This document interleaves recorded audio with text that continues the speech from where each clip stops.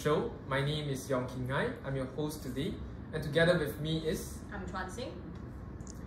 Now, recently, the Singaporean prison had executed a Malaysian man, Nagentran K. Damalingam, who had an intellectual disability and was coerced to drink and to carrying drugs.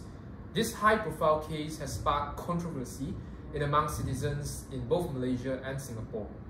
And the debate on whether death penalty truly upholds justice has been raised again. For the record, Singapore has one of the strictest drug laws in the world. Other than Singapore, countries like the United States, China, Iran, Egypt, Thailand, and Malaysia retain the death penalty punishment until today.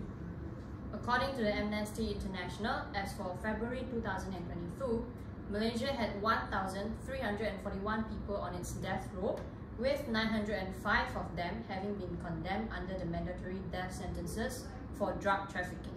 So our issue here today is whether justice can be truly upheld by imposing mandatory death sentences. What is the meaning of the word justice? Aquinas defines justice as a habit whereby a man renders to each his due by a constant and perpetual will. Some concepts of justice include retributive justice, which means an eye for an eye concept, utilitarianism, which means maximizing welfare of the society, deterrence, usually in the form of imprisonment, and corrective justice, which means returning to the status quo. At the end of the day, different scholars might have different definitions on the word justice, but our focus today is on justice in punishments. When we discuss about mandatory death sentence, it refers to the punishment of death penalty as provided for certain offences, and the death penalty must be executed upon conviction by the court and when the accused has no more chances of appeal. The Malaysian Cabinet has decided recently to abolish the mandatory death penalty since 2022, and necessary amendments are underway in Parliament at the time of speaking. Though this move has been widely applauded and welcomed by the United Nations and several other human rights bodies, the real questions here are: number one, can the mandatory death penalty truly uphold justice?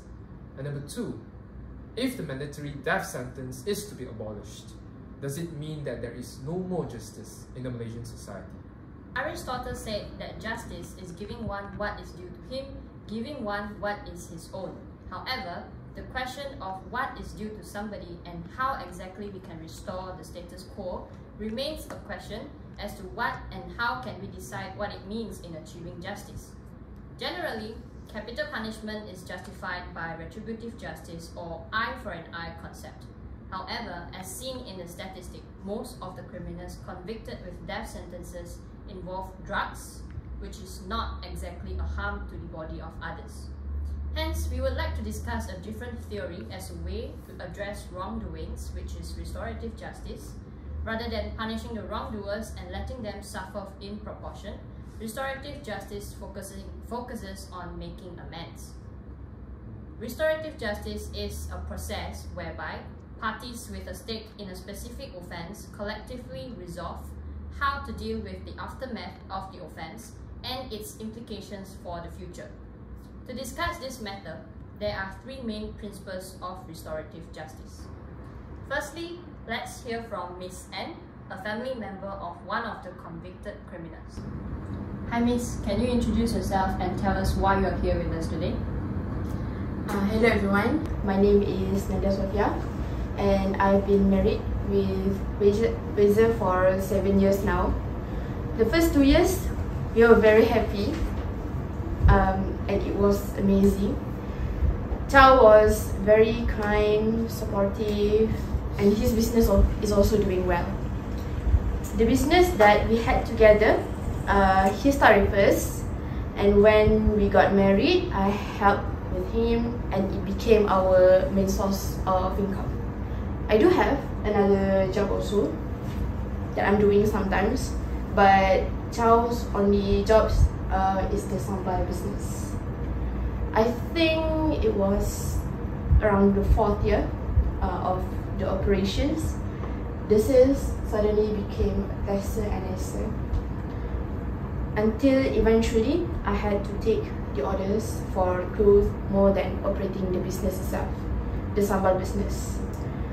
My husband, on the other hand, he started to hang out more than trying to improve our sales and household income. I didn't realize it at first.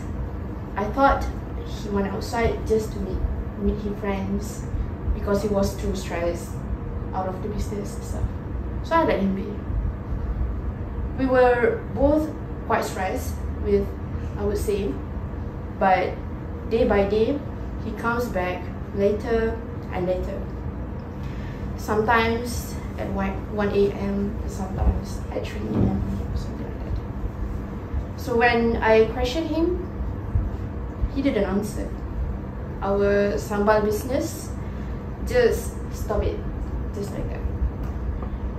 When one day he came home at 6 a.m. in the morning, I inspected his bag, and that's when I found it.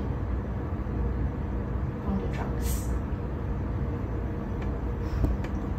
My husband has been using it for 3 years, and for 3 years I don't have my husband. The past 3 years I feel completely alone, surviving on my own. I couldn't even bear the bills sometimes because I need to support myself and my family.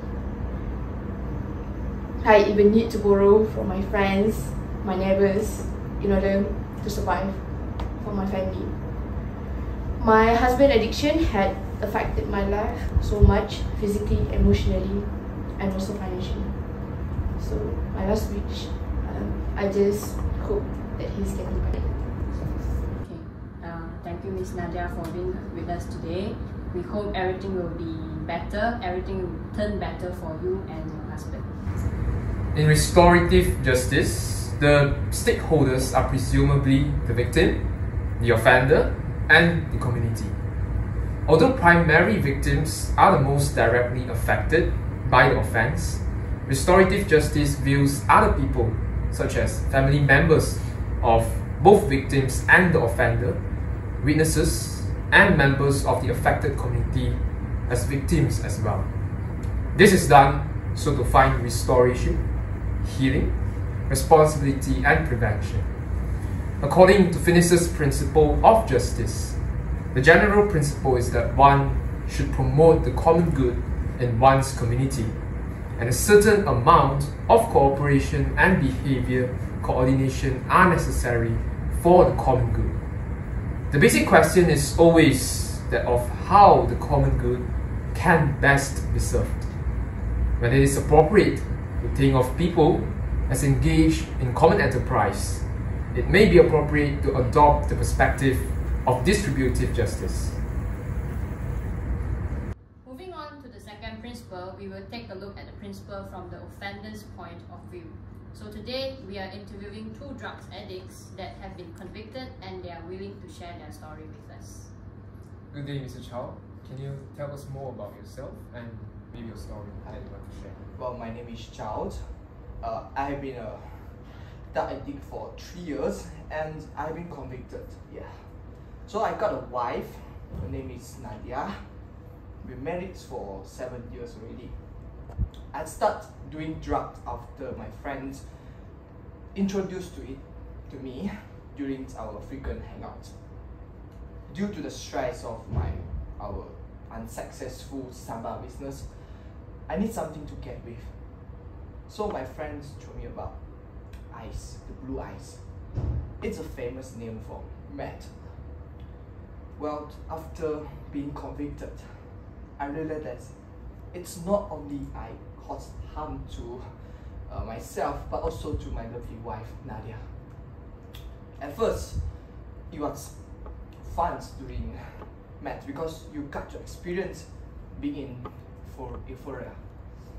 But you know, the effect of it is, especially the addictions, is as far most worse than fun. My health started to deteriorate and I was exposed to various kind of disease. Not only that, I've been neglected my responsibility towards Nadia after. She had to bear all the problem by herself till she couldn't even enjoy her married life a bit. Sometimes I hate myself so much for involving myself in drug. I thought like Nadia's life would be better off without me. Always came across my mind. Yeah, that's my story. Thank you so much for being on our show. We appreciate that. Thank you for sharing your story with us.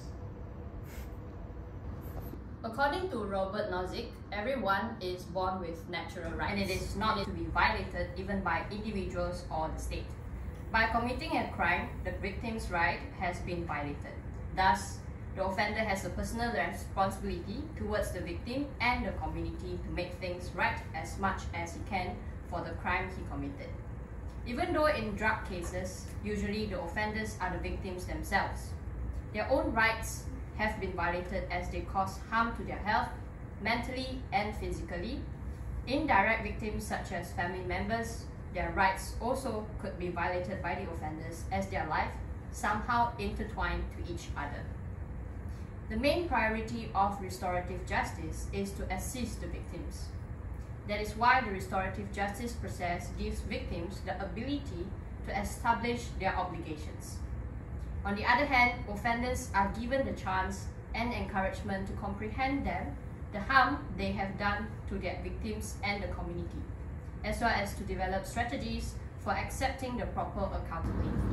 We'll now hear from Mr. Chong Yoo Lim, who also used to be a drug addict. Please introduce yourself. So, my name is Yok Lim, and I've been a drug addict for like several years.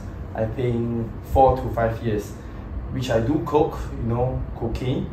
So basically at first I was just trying cocaine out of curiosity at first, but eventually it had became an addiction. So in fact, I don't have any major problems in life to lead me into doing cocaine, and I was just living a happy life together with 3 of us, my mom, myself and my sister.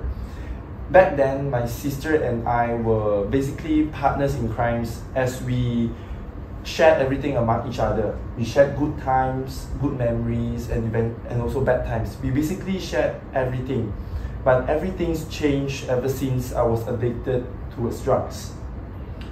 After being involved with cocaine, my family's reputation, good name and image was tainted in the neighborhood. Everyone in our neighborhood was just basically dropping by. They were just dropping by at our house, wasting their time just to humiliate my mom and my sister, and I really hate that. Eventually, I do have regrets ever since I was involved with drugs. Looking at all the sufferings, humiliations, screamings and tears of my mother and sister, I really hate myself for taking drugs in the first place, and I really hate myself for that.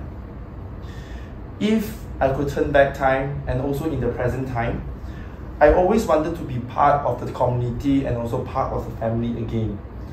And I really hope that I could be part of the neighborhood and my family, and I really hope that they could forgive me from that. Well, I think it's really good to hear from you that you have regretted your past decisions about drugs. So thank you a lot for having your time here with us today. In the restorative justice process, coercion and exclusion are minimized, while voluntary engagement by offenders is maximized. However, if they do not accept their commitments voluntarily, offenders may be forced to do so. And this means that one of the restorative justice goals is to integrate the offenders back to the society. Crime-related harm should entail obligations that are tied to putting things right. And obligations may be unpleasant or even painful, but they are not meant to cause pain, retaliation, or retribution. Priority must be given to commitments to victims like restitution over other penalties and state requirements like fines. Now, the point here to be highlighted under restorative justice is to make amends rather than making offenders suffer. In conclusion, the restorative justice system focuses more on the problem solving, obligations, and liabilities derived from the violations rather than establishing the blame and guilt on the offender for his past behaviors. Now we shall look into the third principle of restorative justice. Let's hear first from Ms. Pawana. Hello, my name is Pavana and I am 18 years old. Yuklim is my big brother, and as you all would have known, Yuklim has suffered from addiction for many years, which had eventually torn our family apart, broken down me and my mom for many years, and also caused disrupt in our neighborhood as he used to engage and sell drugs to innocent children as well as teenagers around the neighborhood. And despite growing up with Yuklim, my brother, for so many years in the same house, I can barely remember moments where we used to be happy and sweet and also have each other's backs and laugh to our heart's content. This is because all that I can remember is that one specific incident where I found Yuklim on his bedroom floor, motionless and unconscious due to drug overdose. And even despite all of that happened, he still came back to the house late at night, stole money from me and my mother, terrorized us basically, and just left the house without giving us prior notice, as well as harming us where we felt very unsafe in our own houses. And at some time, parents from our neighborhood as well would come down to our house and surround our house while cursing at me and my mother and scolding us on how our brother used to act around our neighborhood, as my brother had engaged in a lot of drug dealing activities which apparently harmed the children and innocent teenagers around our neighborhood, where they had bought drugs from my brother and also had been engaging in activities together with my brother as well. So through that, unfortunately, quite a number of innocent children ended up in the hospital due to overdose as well. If I may ask, how do you feel about your brother right now? To be honest, this may sound quite ridiculous and funny, but I do miss my brother dearly because he was the only sibling I had ever since we grew up. And I strongly believe in second chances, so I believe that my brother deserves a second chance as well in his life. And I think that I would like to meet him and talk to him and explain on what the consequences of his actions were to me and my mother, and how much we suffered throughout the years. And I genuinely hope that through me talking to my brother, he would start repenting and regretting his decisions and come back to us, because I somehow know that deep down inside, my brother was always a very loving and responsible big brother to me. Thank you, Ms. Pawana, for your sharing with us. I wish you all the best in your future for you and your brother. Thank you. Restorative justice underlines participation by those who have a direct stake in the event or offense. In short, those who are involved in, affected by, or otherwise have a personal stake in the offense. In this case, participation of a specific stakeholder is represented by direct, facilitated, face-to-face meeting with adequate screening, preparation, and safeguards which can take place in different forms, such as a victim-offender conference, a family group meeting, and a circle process. So what is the purpose of these meetings? It enables a victim and an offender to speak face-to-face, discuss how to put things right, and ask each other direct questions. Besides that, these meetings enables victims to raise inquiries or speak with offenders directly about the consequences of the offense. Hence, offenders can hear and understand the effects of their acts and offer chances for taking accountability and expressing their regret. Consequently, such a meeting has been regarded as a transformative and inspiring experience by numerous victims and offenders. In the opinion of Howard Z., the justice system provides a framework for the work of recovery and healing, which is ultimately the responsibility of the individual victim. Furthermore, these victims are also empowered when their involvement and participation in defining needs and outcomes are maximized. Last but not least, let us go back to the questions that are being asked earlier. Number 1, can mandatory death sentence truly uphold justice for drug offences? And number 2, if the mandatory death sentence is to be abolished, does it mean that there is no more justice in the Malaysian society? Now, if we would adopt restorative justice and punishment, the answers would be in the negative.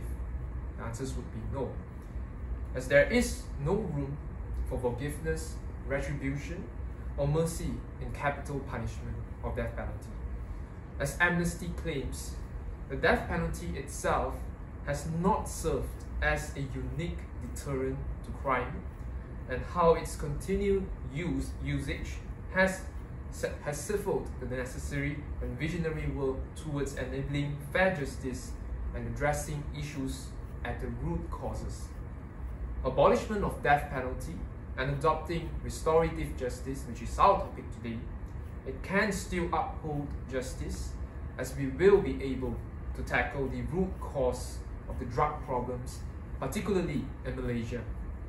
Giving voices to all primary, secondary victims and offenders will allow us to solve societal problems effectively, rather than punishing people solely because they have committed crimes. That is all for today. And Thanks for watching. Thanks for watching.